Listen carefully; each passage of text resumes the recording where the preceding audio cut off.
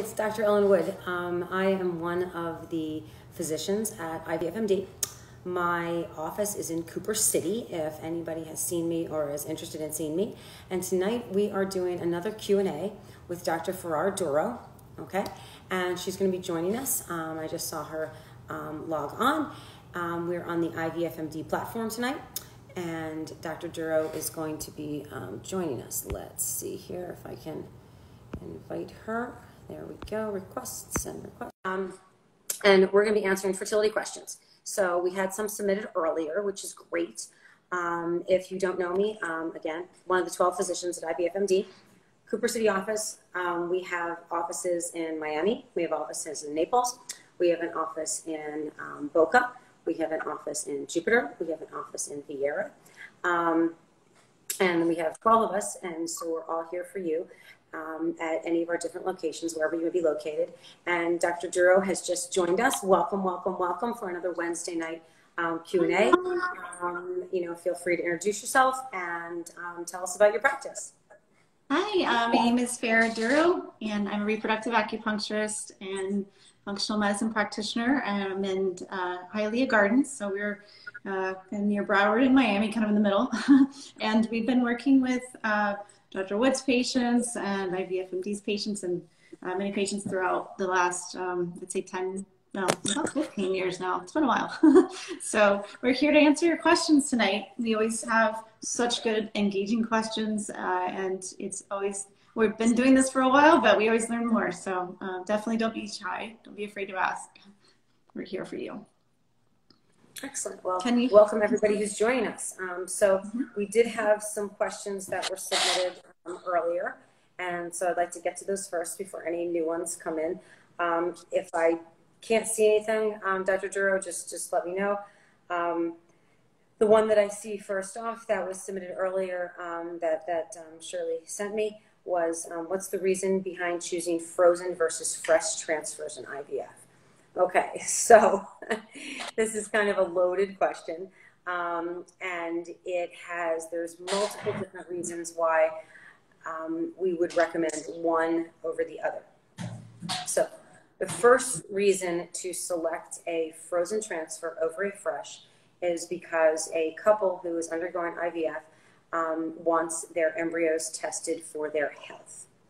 So what that means is taking a biopsy off of the embryo, and we biopsy what is called the trophoblast, which is the placenta part of the embryo.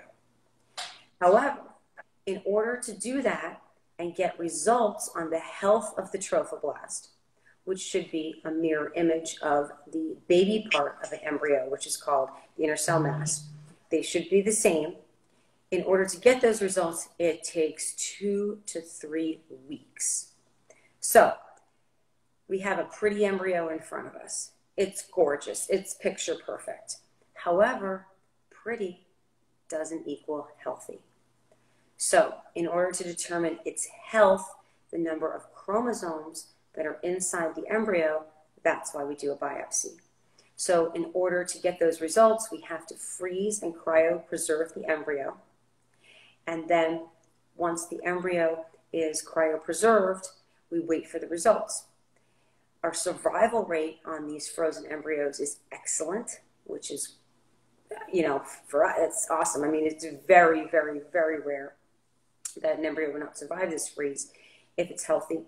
But we're able to identify now in the embryo whether it has a normal amount of chromosomes or extra ones. Extra chromosomes, unfortunately, might lead to miscarriage. So that is something that is nice to know before you put it back, because you can have a cohort of 6 picture perfect, beautiful embryos, and only 2 actually have the right number of chromosomes. An embryo with extra chromosomes, such as Down syndrome, means that embryo has an extra chromosome 21.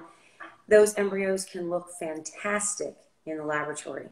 And so in order to gather this extra information, we would freeze the embryo, test it, biopsy it, freeze it, wait for results. So this is why the majority of frozen embryo transfers are done. That's number one reason. The second reason that frozen embryo transfers are done are in case the patient overstimulates. So if a patient takes the medicine that we give them for in vitro, which are called gonadotropins, and these are injections that we prescribe for you to take to give you more eggs. So a woman naturally ovulates 1 egg a month, okay? 1 egg doesn't really make IVF cost efficient. So we like a few more than that. I mean, it makes us feel good. Numbers in this business are everything. So if we give you hormone injections, then you're more likely to produce 5, 10, 15, 20 eggs. The problem is when you produce more eggs, your hormone level of estrogen can rise very, very high. If that occurs, what we have noted, and this is only in the past couple of years, is that, and I put an embryo back in fresh, if your estrogen level is too high, particularly over 3,000, the embryos don't seem to stick as well. You know, this is all new news. I mean, I did this, I put embryos back in people with very high estrogen levels all the time, you know, for the first 17 years of my career. So this is not like this, IVF is, we are constantly learning, constantly learning. But we just learned several years ago that if we don't do this, the patient will have a better chance of getting pregnant if we froze the embryo, let her ovaries shrink, let the estrogen level come down, and then replace the embryo, whether it's tested or not. That doesn't matter. It doesn't have to be tested. And we put it back in a frozen transfer cycle. So that's the second reason why we freeze. So they're the two big ones. Then, why would we do a fresh transfer? Well, we do a fresh transfer because we do have patients that come through that don't over-respond, and may not be good candidates to have their embryos biopsied because they're not making a lot of embryos. So you've come through, let's say you have diminished ovarian reserve. And in patients who have diminished ovarian reserve, it doesn't mean they can't get pregnant, doesn't mean they don't have healthy eggs, but sometimes it just doesn't make logistical sense to do all this extra stuff when if you're just going to have, let's say, 4 or 5 eggs retrieved, 2 or 3 fertilized, and maybe at the end of the day, of those eggs we have retrieved, we've got 1 embryo. I mean, 1 embryo, and it's a beautiful embryo. It may just make more sense to put that pretty embryo in and pray, instead of biopsying, freezing, because there's no selection involved. If you have 6 embryos, I know they're not all normal. I wish they were, but I know they're not. But if you just have 1 embryo, in some cases, and the estrogen level is not too high, it does make more sense to replace that embryo in a fresh cycle. So we as doctors have to assess your age, your hormone levels, what our experience is based on those things, and see what would fit best for you. And it's not a one-size-fits-all, you know, type of endeavor. So the majority of our transfers currently are done frozen, but mainly that is because most of the embryos are tested for health, as well as if you're overstimulated to the medication. So that's a long answer to that question, but I think it was a comprehensive answer, and that's what we're doing currently. This is not the way we practiced 4 or 5 years ago. IVF is just constantly evolving and trying to improve success on our way. Dr. Dura, do you have anything to add to that? What's your take on this? Well, I have 2 questions. Actually, what's your target estrogen level, like for somebody, you know, who's starting and you're like, okay, it needs to be under what? Like what sort of we use about 3,000. So again, I will entertain fresh transfer if the estrogen level is under 3,000. And then over 3,000, I think that they should freeze. Okay. And the other is about mosaic embryos. Like what about, you know, we had a patient with, you know, 2 like that were genetically abnormal, but then 1 mosaic. So that is not like, you know, one that will be transferred, or is it? So let's talk about mosaics. Okay. So currently our policy at IVFMD is that we are not transferring mosaic embryos. So let's explain to people who are on the call and people who are listening tonight, what is a mosaic? What the heck does that mean? Okay. So what that means is that every cell that's in that biopsy and in your placenta, okay, does not have to be exactly the same genetically. So if you take 10 cells off of a placenta, okay, and it has, say, 100 cells, we took 10 off. Of those 10, 5 are healthy and 5 are not. Like, this is weird. Well, then what's the baby? We don't know. What's the baby? Like, we've got 5 healthy cells And the placenta is supposed to be exactly what the baby is. So is the baby healthy or the baby's not? Well, we're not going to go pull cells off the baby, okay, because that could hurt the baby. So what do? So do we assume that the 5 cells that we pulled off that were healthy are the baby, or do we think that the abnormal cells could also be the baby? So this is why we're not transferring mosaic embryos, because we don't know. However, there are some clinics that are transferring them. And then again, the thought process is, well, what's the worst thing that could happen? Then the baby's abnormal, you get pregnant, you have a miscarriage. So what has been kind of published, you know, in small numbers, that if you do transfer a mosaic embryo, okay, it seems that almost 30%, which is not as high as it would be if it was a healthy trophoblast and all 10 cells that we took off were healthy, but about 30% of those embryos are actually making healthy babies. We don't know long-term follow-up. I mean, there's a lot that, you know, hasn't been studied, but in the clinics that do entertain transferring that mosaic, 30% of the time, those 5 good cells were in the baby. So if it is, say a patient comes back and they have 4 embryos biopsied, 3 are clinically absolutely abnormal, like they're not good, and 1 is a mosaic, and that's all they have, and you don't think they're going to be able to do better, you know, these are always considerations. And I think as time goes on, like with any procedure that we do in the IVF world, as we gather more information and more evidence to say, well, the outcomes seem to be okay, they're not as good as they were, and if this is the only thing the patient has, you know, more and more clinics are going to be considering transferring these embryos where the placenta says they're abnormal and the baby is not normal. So I had the personal experience with this. This was 23 years ago, where there's a way to assess your pregnancy, okay, when you're pregnant, to see if it's healthy. So this is pre what we're doing now. And that test was called a CVS, or a chorionic villus sampling. And so what the high-risk doctor, the maternal fetal medicine doctor, would do is he would put a small needle into your placenta when you're between 11 and 13 weeks, and he'd take off placental cells. And so we had a patient who was IVF, and she was over 35, and she had this done, and the placental cells come back majorly screwed up, okay? The placenta cells have all sorts of wacky chromosomes in them. But on ultrasound, the baby was perfect. Heart's perfect, kidneys perfect, lungs perfect, body perfect, neural tube perfect, everything perfect. So the perinatalogist said, well, your placenta may be trash, but your baby's okay because your embryo was smart and it kicked the trash into the placenta. So the patient subsequently underwent a amnio, which is taking amniotic fluid around the baby and taking that out. Amniotic fluid was perfect. So in many times, a smart embryo is going to say, oh, you got some crap in here, but the placenta can still function even though it has crappy cells in it. The baby cannot. And a placenta will get, the embryo will kick the crap out into the placenta. It'll give the good stuff to the baby, and that's where we come up with these mosaics that are in question so much today. But again, this is an evolution. All IVF is a huge learning curve. Again, the way we counsel, the way we practice now is like, completely differently than I counsel patients and practiced 5 years ago. So, which makes this medicine interesting.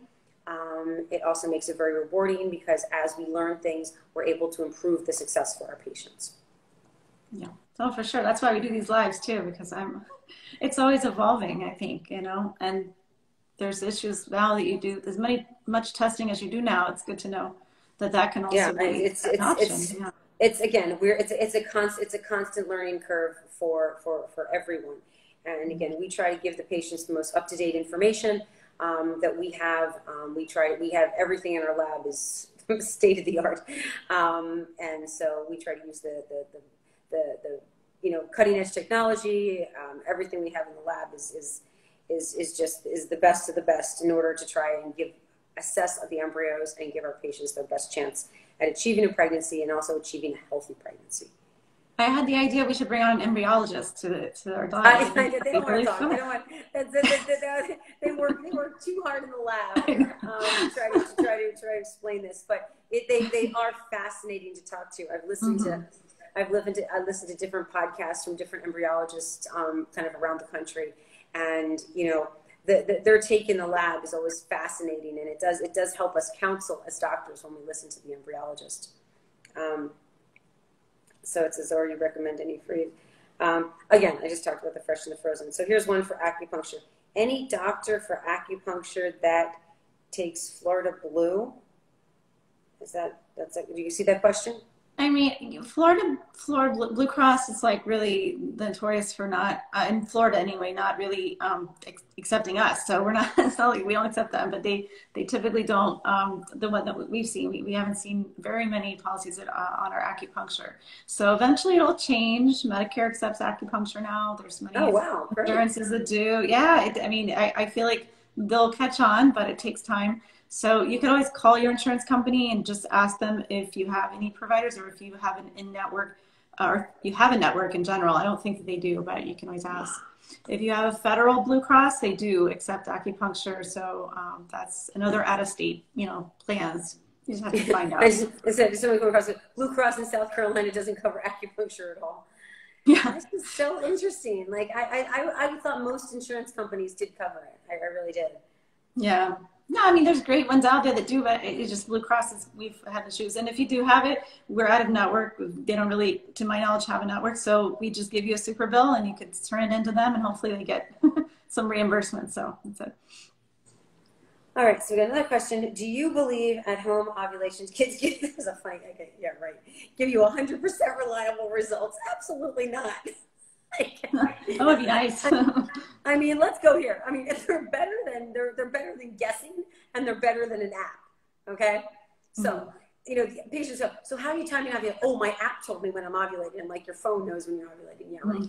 I can say from given a menstrual history, we can try, and again, an app can try and hone in on when you're ovulating. Okay, so yes, this is all just based on timing. So if you have a 28-day cycle, the assumption is you're ovulating between day 12, 13, and 14, and you tell the app how long your cycles are, and the app tells you when you think you're ovulating. Now,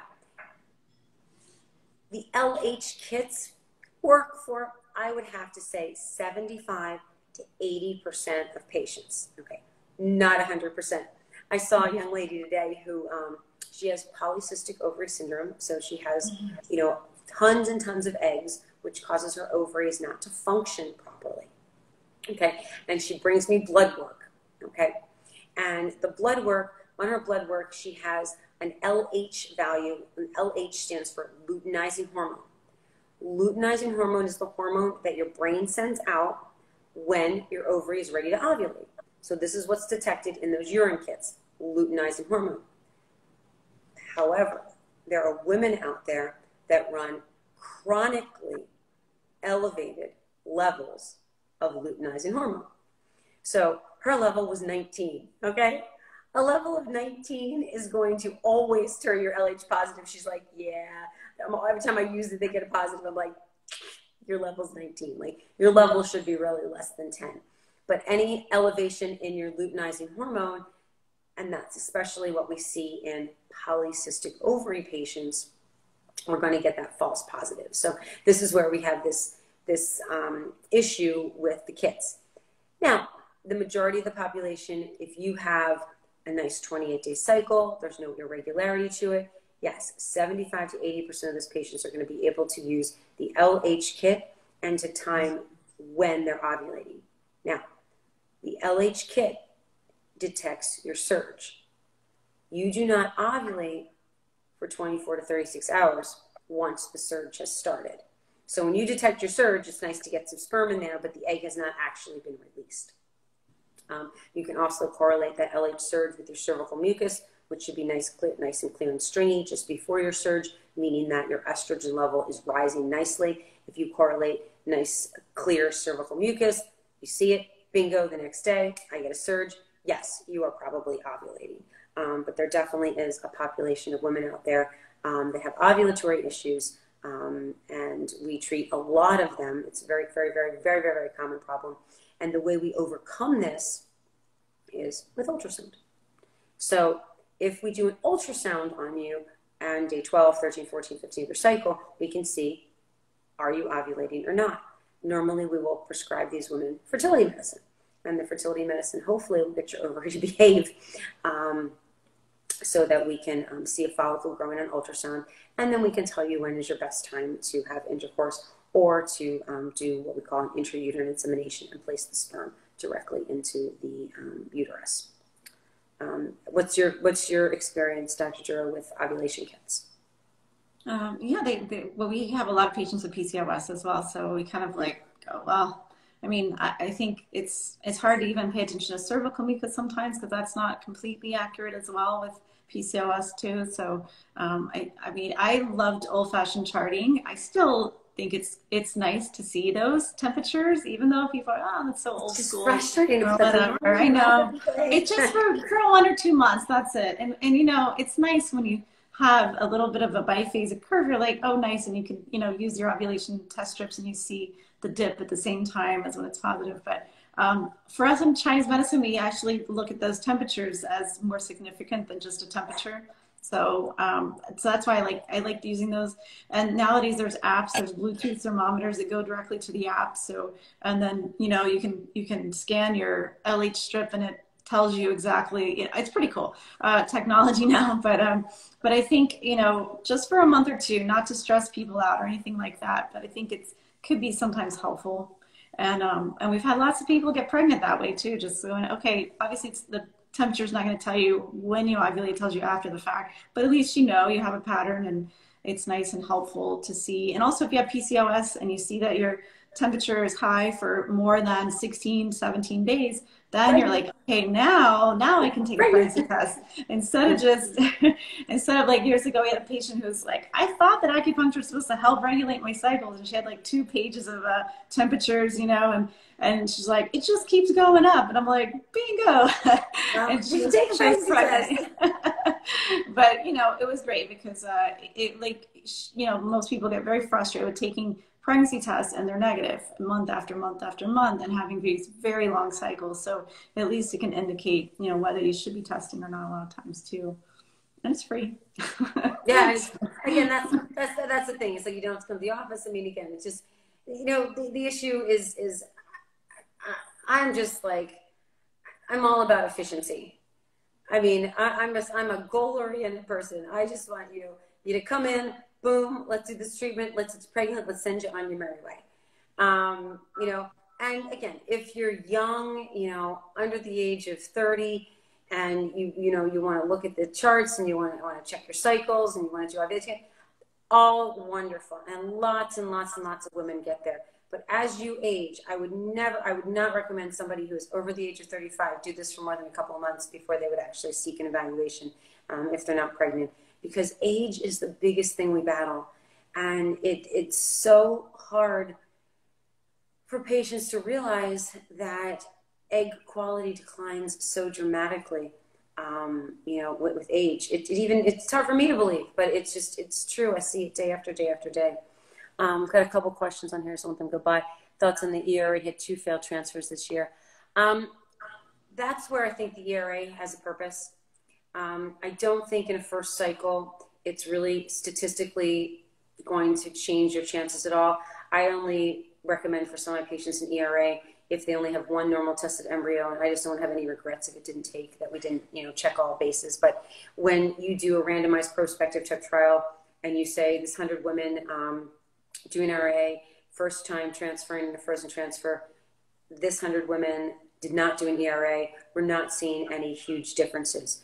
But potentially after, you know, 2 failed cycles, maybe you do need a customized estrogen progesterone type protocol in order to maximize receptivity. So I do think it has a role in what we do, and especially if you have done 2 cycles and you have not been successful, it's something you should definitely consider and speak with your doctor about. Another 1 failed FET, 1 miscarriage, I guess that means, but we are male factor only. Should we get natural killer test or just try again? I am a fan of immunologic infertility evaluation. I think it is just so easy to treat. And I have been shocked over the years when I have said, well, let's just do it because we want to cover all bases. And then, I mean, I didn't think it was going to be positive. I mean, really. Now, if somebody comes to me with also weird failures and multiple miscarriages and stuff, yeah, then that kind of I'm suspicious. But I've just tested patients like out of the blue, say, hey, well, it's covered under your insurance. Let's just check it before we do your transfer. And then you get the result and you're like, oh my goodness. Like, and I can't say to that patient, if she didn't get it checked, she would not conceive. Mm-hmm. However, I can say to that patient that, hey, look, it looks like your immune system is really strong.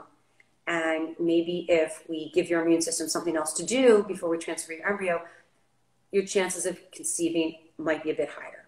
So that's where I become, a fan, because it's an easy test to do. It's easy to treat. So I think it's something that if someone, especially if a failed frozen transfer and a miscarriage, it's something that you should investigate, with your physician. I've just seen so many cases that I really couldn't believe. I mean, when I had a lady, she came to me, I mean, this was years ago. Lady has 3 kids, okay? Has a tubal ligation, meets a new guy, okay? Now she needs IVF, okay, with the new guy, okay? And she's already had 3 kids. We make her embryos, we put them in, she doesn't get pregnant. And you're like, huh? Like, this lady's been pregnant 3 times. Like, her uterus didn't remember. And then I said, well, maybe your body rejected it. I'm not sure. And then you check her, and sure enough, her immune system is a little bit unhappy. And so we do another cycle, we give her the treatment, give her more embryos, and she has a baby. I have one patient of my own who I made her baby number 1, fresh IVF, baby number 2, frozen IVF, easy peasy. Nothing special, no extra bells and whistles, nothing, no even PGT. And then we go to make her baby number 3 with IVF, and she has an early miscarriage. And I say, this is weird. I'm like, I don't think we'd ever reject the embryo. Like, that's just not normal. Like, I get you pregnant twice. I've already done this to you twice. Like, come on. Like, this should be a no-brainer. And I said, well, let's just check you for it. I'm like, it's not that expensive. And I just check. We check her. I'm like, oh my God, your test is elevated. Like, this is not, like, I would never in a million years. And so now I have to make her another embryo, we put it back in, and she has her 3rd kid. But I personally have been shocked at patients who have had these issues. So I am, at this point in my career, very liberal to offer the testing, because I don't really think there's a downside to it.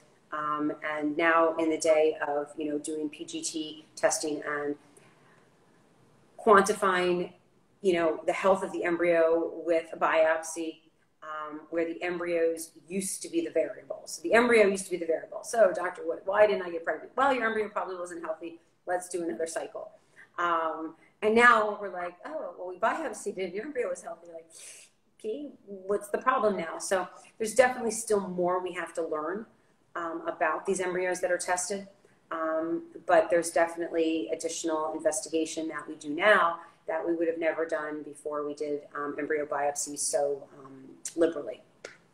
So I am kind of a fan in doing a lot of these tests, but I do talk to patients about what the data shows, because again, we still as doctors try to follow data. We try to give you advice based on, randomized prospective trials and what did they find in that, and say, this is clinically makes sense, this clinically doesn't, as opposed to just kind of like winging it.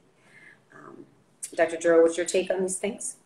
Yeah, I think I've seen so many patients throughout the years that you've worked with the intralipids, and you just see a difference. Like if they've, come from another place that didn't really even test them, but they kept putting in embryos that were genetically normal and not implanting, and then switch, and then those same perfect embryos are actually becoming implanted and leading to a good pregnancy when you just change that one variable. you know, it's clinically, it's showing that that there is something to that. So that's really important. And then optimizing everything else like nutrition and hormones and insulin and glucose and thyroid function, all those things that can also lead to issues of miscarriage. There's so many factors. I mean, there's a question here. What would you recommend to boost patients' egg quality? I mean, optimize your health. Your health carries over into your eggs. I mean, just think about pregnancy. So there's so much data out about if that mom who is overweight, unhealthy, diabetic, hypertensive, has sex, get pregnant. I mean, basically, the data shows her children, and these aren't fertility patients. This is not fertility patients, but those children that were born from that unhealthy mom, and the OB just had to deal with it. You know, we just had to do the best we could to keep the blood pressure under control, to keep the blood sugars under control. You know, when that baby is born and they follow that baby through life, okay, that baby is predisposed to a gazillion amount of health problems because the mom who carried him or her wasn't healthy when she got pregnant. I mean, and yeah, she got pregnant. So she didn't come to the IVF clinic. She didn't do anything. She just went out and had some sex and got pregnant. Okay. But she wasn't healthy when she got pregnant. And then they go to the OB and the OB is like, we'll deal with it.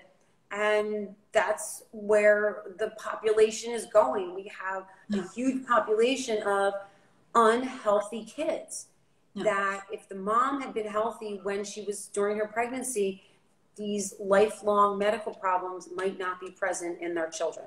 So myself as a fertility doctor who has this unique ability, I mean, it's like so cool that we see you before you're pregnant so we can talk to you about this. So if we want to talk about egg quality, let's talk about patient health. Let's talk about, hey, let's get your BMI down, you know, to a better weight. Let's lose 5% of your body fat. I just had a patient who, you know, we had an embryo not attached, and I said, look, I think, you know, we did everything. We tested for everything, and I think maybe this is associated with your body fat. And, you know, I said, look, before I transfer another healthy embryo, I want your body fat down at least 5%. And, you know, she committed to that. She did that. And again, I don't know whether it was just the luck of the draw that we put the next embryo in and it attached. And so far she's pregnant and it's ongoing.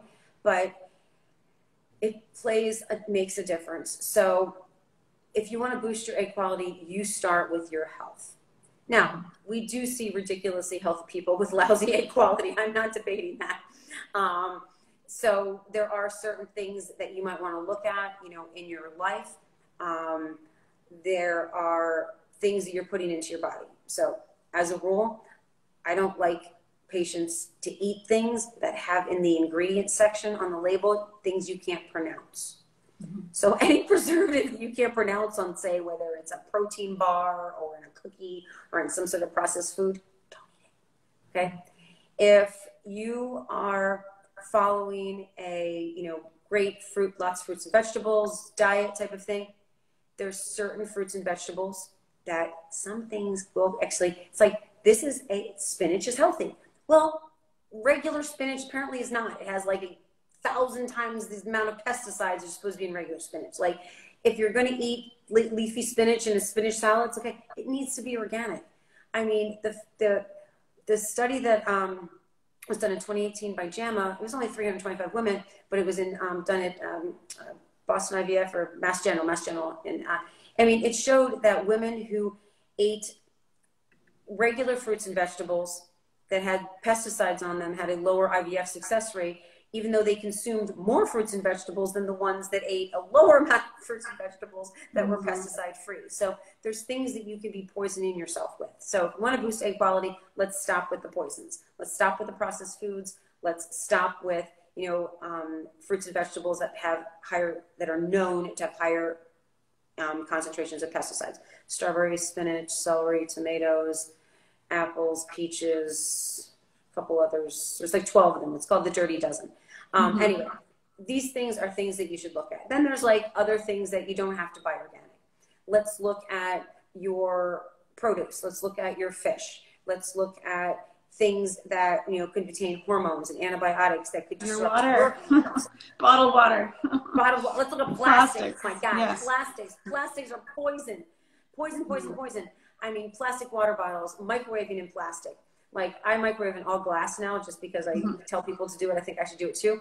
But when I microwave my eggs in plastic, okay, like, they come right off the side, like, and they slide off. I don't have to scrub anything off the side of the Tupperware. And you're thinking, like, that's a concern. And I mean, I have to take a sponge and scrub the egg off the side of my glass bowl. So there's something leaching off that plastic when I microwave an egg in plastic that is keeping it from sticking to the sides. It's a little creepy. Yeah.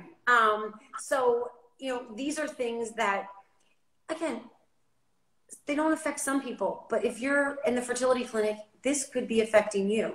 But, you know, the plastic water bottles, if you're drinking out of them, if that water bottle heats up, the PBAs, even, you know, they can leach into the water. You can drink it. You can't taste it, but they've shown that they can leak down into your eggs, that can leak into, and they can see it in the culture dishes.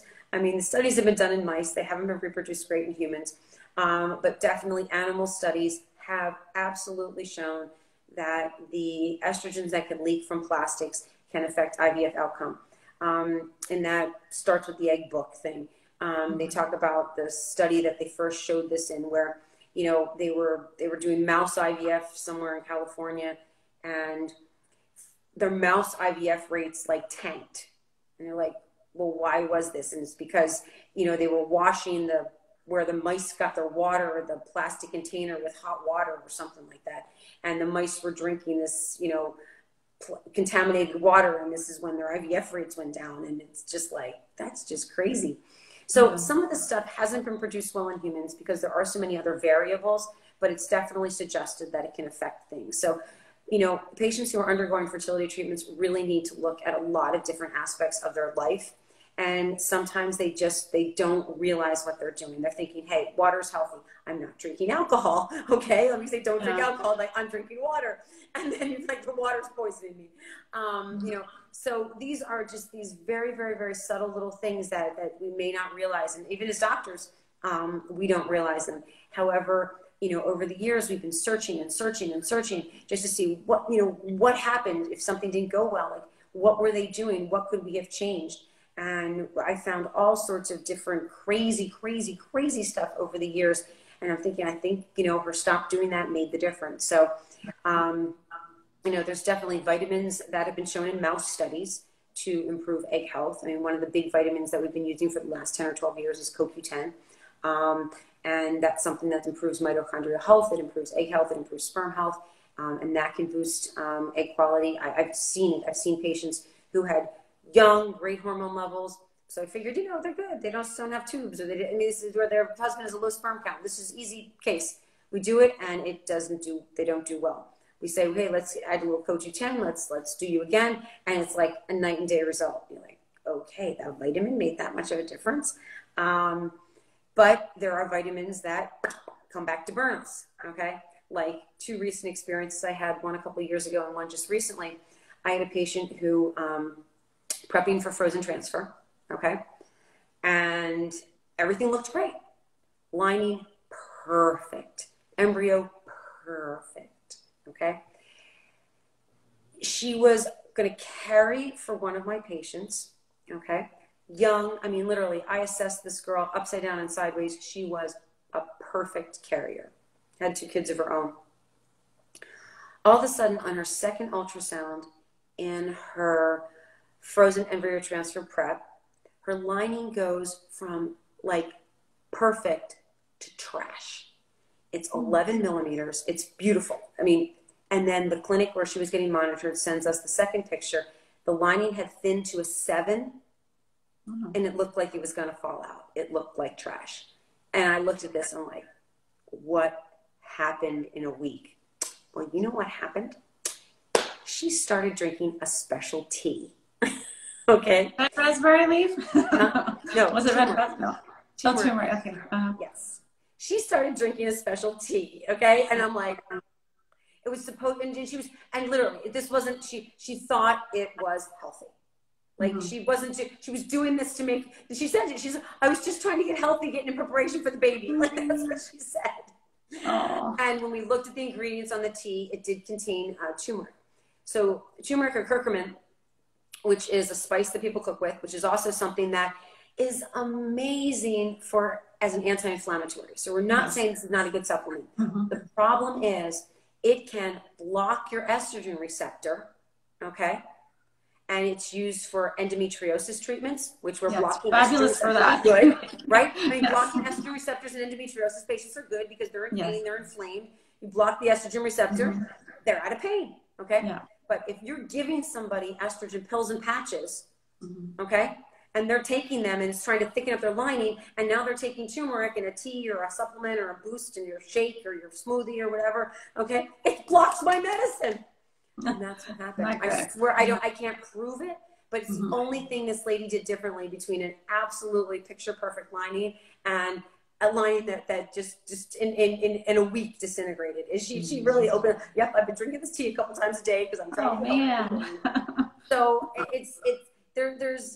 we have this love-hate relationship with, you know, certain supplements, and then we think this is good and that's good. The story's out. I mean, unless we do actual, and I have to say, mouse studies, okay, because most of the stuff we do in IVF, we do mice, okay, because mice are really nice little controls. And unless we just say, hey, let's do frozen embryo transfers on mice and give half of them turmeric and half of them not. I mean, if anyone's in research or fellowship, blah, blah, blah, I can submit a grant, get some money for this, and see what happens to the mice, because people are so many other factors involved. So, you know, the CoQ10 study was done on mice, and that's why we all fell in love with it. You know, but a lot of, you know, animal research, you know, especially with in vitro, you know, we need to check out these supplements on them and see what's the effect in IVF, because I think using a homogeneous group like that in animals is going to be one of the only things that's going to really give us literature that we can extrapolate over into women, because there's just so many different factors. So, you know, we get gun shy on a lot of these supplements. They send us a list of all these things. I'm like, well, let's go with this. I never heard of that. Everybody's going crazy now. They're asking all these questions now. Is this okay? Is that okay? I don't know. I know it is scary. Yeah, there's so many things. I just had a guy also. He his sperm count, it was great. We were beginning the IVF process. We repeat our semen analysis every 6 months, and all of a sudden we repeated it because he was a little bit out of date. Or he was coming close to the date. I called up his wife and I go, what happened? I'm like, was there problems with this? Has he started something new, blah, blah? Had to get him on the phone. Apparently, because the fertility process is stressful, okay? I mean, it is. I mean, we openly admit this. I mean, we have therapists, we have, you know, psychologists that work with people. This is tough on a marriage. I mean, this is just tough on your psyche. This is a tough process to go through, you know, for any couple. And so the guy, he was feeling pressure and he was having libido problems.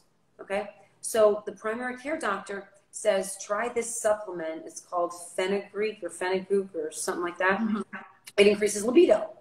Okay, all right. I know nothing about it. I mean, I mean, you know, as long as you give me a sample, I can use it for IVF or insemination. But the primary had recommended this, and I literally searched. Like, does this have? And this is the only thing the guy had changed. That his sperm count went from like perfect to. And I found, finally, after, you know, 30 minutes of searching, I finally found animal data, okay? Because everything out there on the internet is like, oh, you boost your libido, this is great, this is great. And finally, I found animal data that says, yes, it decreases fertility. So I said, we had him stop it, we had to wait a couple months, we repeated it, and his sperm count went back up again. But so a lot of these things, again, again, I think, you know, at least some animal data, yes, I'm sure it boosts libido and great, but it also can lower your sperm count, where it raises your testosterone, it can lower your sperm count. So there's so many of these supplements that I'm just like scared of, and there's just so much internet data out there. And patients ask me, I said, I don't know. I don't know. So let's not and the same for medications, over-the-counter medications, things like that. Claritin, we talked about last week, because we had guys who were taking Zyrtec for 2 years. Mm-hmm. We actually just saw that this time, and the sperm count went up exponentially when they got off of the antihistamines, and that you need histamine. I mean, that one, I've seen that one published. Mm-hmm. Yeah. All right. What test do you recommend to detect the patient's PCOS? Okay. PCOS, simple. Okay. There's 3 criteria for PCOS. Only 3. Either have to have over 12 follicles in each of your ovaries. That's number 1. Number 2, you have to have irregular cycles or no cycles. Number 2.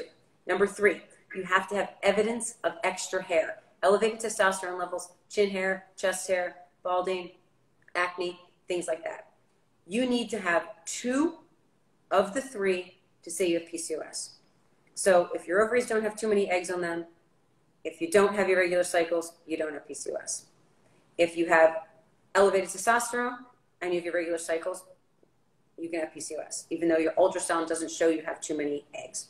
So you've got to have 2 of the 3 in order to say you have PCOS. So that's really the way we make the diagnosis to say, yes, this is, potentially part of your issue. How long is prednisone recommended to be taken after FET? Prednisone, I'm not a reproductive immunologist, okay? So I do prescribe prednisone sometimes in patients who have a positive ANA, which means they may have some sort of underlying immune thing going on.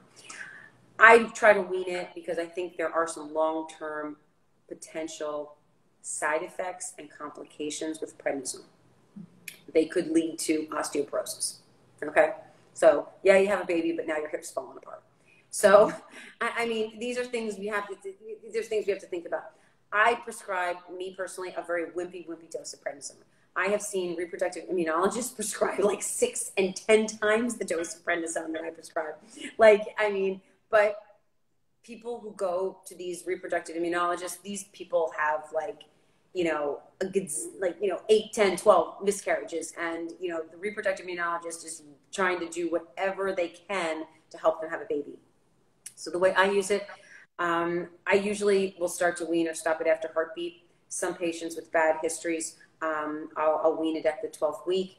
But again, I'm using a very, very, very low dose. And again, there is absolutely no medical data to say that it helps at all, at all. This is more just paranoia on the fact that, you've done so much treatment, you spent so much money, and I don't think the risk is that high.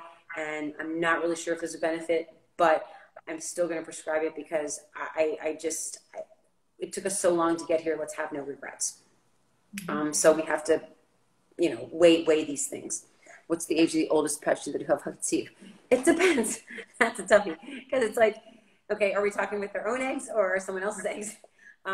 So currently, the American Society of Reproductive Medicine says that if a patient is properly screened and she's healthy, she can carry a pregnancy and deliver up till age 55. So therefore, our cutoffs are in the 50s. 52, 53 to initiate the process. So hopefully they will deliver by their age 55.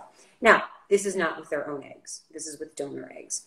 So we do not see very many pregnancies after the age of 42 with IVF, using a patient's own eggs.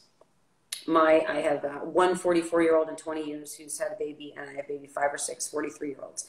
I've had 45 and 46-year-olds conceive on their own. No IVF. However, they have miscarried. We just had a 48-year-old conceive on her own. She unfortunately miscarried.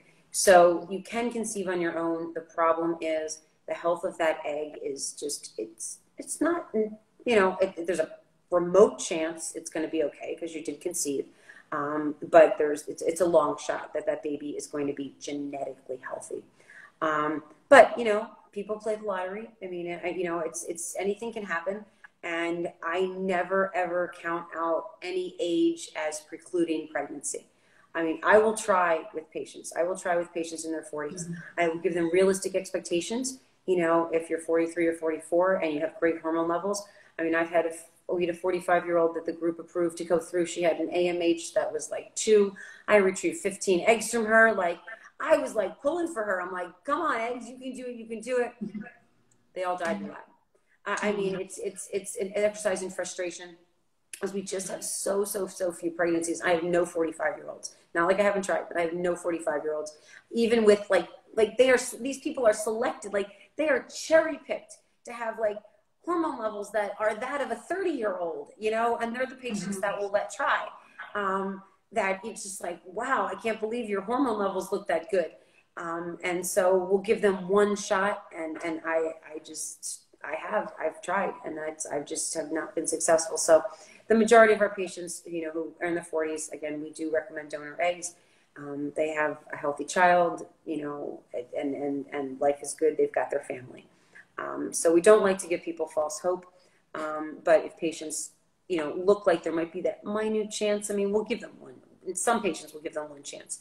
But if the hormone levels look really poor, it's just not a good use of your emotions, your psyche, your funds to pursue something that has such a low chance of success. It's terrible when we have to tell patients this, but my goal is family. That's my goal. So if we have alternatives that can get you to that family, that's where I like to go with it. But I don't have a problem evaluating and treating patients and looking at those hormone levels realistically. Dr. Duro, what is the oldest patient that acupuncture has gotten pregnant? Well, we had a 43 and 44-year-olds deliver. Naturally, they got pregnant. I feel like those are the patients too that have had children also in the past. So I don't know if that has anything to do with it, but they've had already. No, I'm telling you, there's a fertility gene. Okay. Some things happen like that. Yes. There's a fertility gene, and either people have a fertility gene or they don't. And I mean, we had a lady who, she was 44. She came to me and I said, so what can I do for you? I'm having trouble getting pregnant. Okay. How many children do you have? 8. Right. Okay. Okay. Yeah. What's your problem? Her problem was, okay, the mikvah. So she's Orthodox Jewish, and as you get older, sometimes you ovulate earlier. So she would go to the mikvah and was not allowed to have relations until 7 days after the mikvah, but she was ovulating 5 days after. So from her religion, she was not able to have intercourse.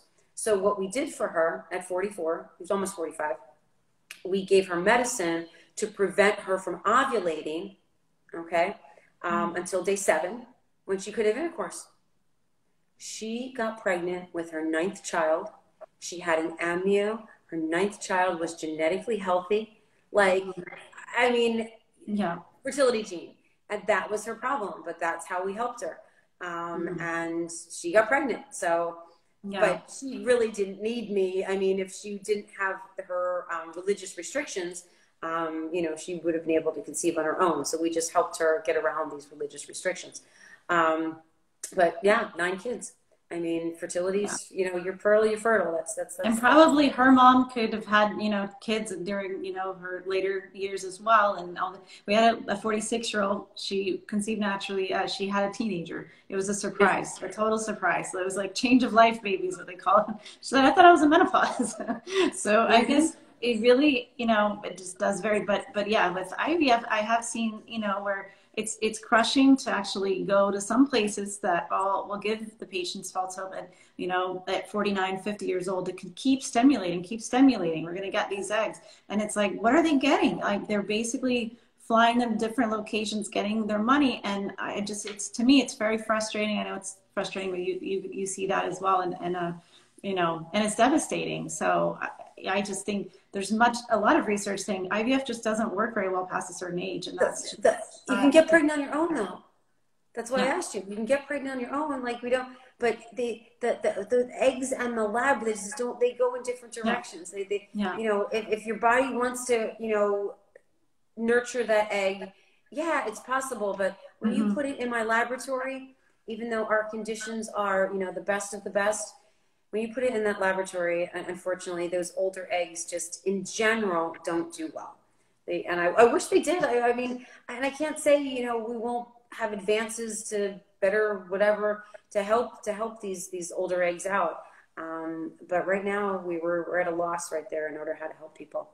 So what time do you, what did you say? Oh, no, I was just thinking, I was saying my teacher had always said, no gas, no go. So the mitochondria at that point, you know, they just don't have the fuel to keep going a lot of times inside those cells. So that's what it is. Menstrual period characteristics you could look for indicate you ovulate successfully. Yeah, that's it. Are you seeing that question too? Yeah, menstrual period, you could ovulate successfully. All right, the only thing I can tell you is that your clear mucus changes to thick and sticky. So you only see the clear mucus for 2 to 3 days, and once it disappears, deal's done, okay? Sperm better be up there. So there's not really any menstrual stuff you can see. I mean, we like blood, we like progesterone levels. Progesterone levels will tell us whether we ovulated or not. So it's hard to say, like, if your period's thicker or longer, whether you've ovulated. There's really no correlation with that. What time do you recommend take acupuncture sessions during the subcutaneous injections? Is there stimulation maybe? Is there timing? I think it's just more once or twice a week. It's twice a week typically recommend, and then we do treatment before the retrieval. If you're doing IVF, I'm not sure if they're doing IVF or IUI, but regardless, we try to time those treatments during that time, and then we, you know, also treat twice a week throughout the transfer and after the transfer as well, and also during the transfer if you're able to do acupuncture at that time. All right, here's one. Stopped treatment 3 months ago. First 2 months were normal. I'm now on cycle day 42 with no period. Negative pregnancy test. What should I do? So basically what we would do in our office is we would check an estrogen progesterone level. So we need to see if you're ovulated or your ovulation is delayed. If your ovulation is delayed, meaning that your progesterone level is elevated and you haven't gotten a period, just wait, it'll come. If your progesterone level is low, your estrogen level is low, your ovaries are on strike and they just don't feel like working. So blood is like really something that's super important as opposed to saying, hey, what's going on with your body? Like, why is your body just decided to, like, you know, not work all of a sudden? And a lot of people's bodies do that, especially after treatment. But if you've ovulated and the progesterone says, hey, your progesterone's 10 and you still haven't gotten a period, check a pregnancy test. I mean, people get pregnant after failed treatments all the time. I mean, and they're like, no, I just have failed IVF. There's no way I can be pregnant. Like, you're good. I've had it happen all the time. Chamomile tea. I haven't had a problem with chamomile, and I also have a problem with decaf coffee. I haven't had a problem with mango, so I think mango is okay. It's not plant-based, but I didn't know about the Dirty Dozen turmeric. Yeah, look at the Dirty Dozen, okay? Because, you know, when you read how they did the studies, it's published by the Environmental Working Group, and you look at the data that they used when they evaluated which fruits and vegetables had these pesticides on them. I mean, they did a good job. I mean, I really think they did a good job. And I think that if you ingest these things, you know, even though it's like, hey, this is a vegetable, this is, because that's what we tell you, eat colorful fruits and vegetables. This is something that goes into your body, goes into your system, and it is probably what is, you know, driving the fertility business being so busy. I mean, it's terrible to say. Ibuprofen bad. Don't do that. Do you recommend for some Hashimoto's with regular TSH to be low? But what do you recommend for some with Hashimoto's? I posted the wrong link there. I'm going to post the right one. It's ewg.org. EWG, yeah, ewg.org. I never have it. I sent a DM. How do I find a DM? Did we send that to you? I sent a DM. Could you respond? Okay, I'll look at that. Let's see. I ovulate early. Does that mean that the egg is not healthy? No, it doesn't. I actually have a picture in my wall, okay? Like, and this is such a cool case. This is back in Pembroke Pines office, okay? This baby was born, okay? And it's the coolest thing. The baby was born July 7th, 2007, okay? Patient comes to us, okay? All she was missing was she was starting to have sex on day 10 of her cycle. We realized, okay, the patient was ovulating literally on day 7 of her cycle, like on day 7. Like, we actually realized that her follicle was a 20 millimeter on day 7. Her body was revving up early. We actually triggered her, inseminated her on day 8 and 9 of her cycle, and she got pregnant. I mean, crazy. And then the baby, I mean, I just think this is the funniest thing. It's because the baby's birthday was 7/7/07. I'm thinking she ovulated the 7th day of her cycle. So weird. Those weird things happen to me all the time. Okay. That is a true story. This is just, I've been doing this for a long time, but that's all this lady needed, is that, you know, she was just looking at her app, and her app was telling her that, hey, don't have sex until after day 10. And nope, egg was ready on day 7. So ovulating early does not mean that the egg is not healthy. It just means you have to have sex when you're ovulating. You know, it's an interesting thing, but it's very important. If you get OPK cycle 16, ovulates the egg healthy. Sure. My beautiful 22-year-old daughter, okay, is the slowest growing egg you ever did see. Now, granted, I was 31 years old, but I mean, this follicle, I think it was day 21. I think it was day 21 that it was like 19 and a half millimeters. And the nurse like, Dr. Wood, get in the room, I'm giving you HCG. I mean, but it was the slowest growing follicle. Now, she does look just like her father. So I'm not sure whether the egg was weak and the sperm were healthy. You know, she's his clone. So again, the egg didn't have that, you know, didn't have that stamina. However, the second daughter was a day 30 ovulation, okay? And she looks just like me. So I don't count out those eggs that ovulate late, okay? Ovulation is ovulation, whether it's on day 7, day 17, day 18, day 20, day 30, okay? Do not count out an early or late ovulation. Just make sure that you are active when the egg is ready, because the health of the eggs, all bets are off, okay? Because I'm telling you, I have 2 absolutely perfect, beautiful children, and the ovulations were like, wacky. So anyway, we are at 8:31. Hopefully I got to, you know, we got to Dr. Duro, you know, a lot of the questions are still a lot. They all come in at the end, not in the beginning. Hopefully we got to a lot of the questions. We'll be back again next month, answering your questions. And I'm glad so many people attended. Hopefully we got to some of them. Again, we'll be back again next month. Dr. Duro, parting words. Everyone, you know, I'm at Dr. Ellen Wood. I post all sorts of interesting information that I think is important as far as patient education, as well as trying to help patients with kind of hope and success stories and crazy things that have happened. Because there's just, every case is different. Every case is different, and that's what I like to stress with patients. I like to try to individualize your treatment, okay? I mean, a computer can't do fertility medicine. We have to look at so many aspects of your life, what's going on, interaction between your husband, interaction in your life, stress in your life. I mean, there's so much a fertility specialist has to look at, as opposed to just saying, here, take this drug and it's going to work. And it's a very comprehensive thing, which is where we like to incorporate acupuncture. I'm a huge fan of acupuncture. I think the stress that what I tell you have to do induces so much anxiety, cortisol in you, that you need to go to someone to help relieve that. And that's Dr. Thank you. Yeah, and I love that approach, the integrative approach. So I hope that this has been helpful for you guys too. And don't hesitate to reach out to us. You can reach Dr. Wood at IVFMD, and you can reach me at Florida Complete Wellness, FL Complete Wellness. Thank you guys so much. And we look forward to seeing you guys next time, and have a good night. All right, everybody have a great night. Thanks for attending. Bye. Thank you, Dr. Wood. Bye.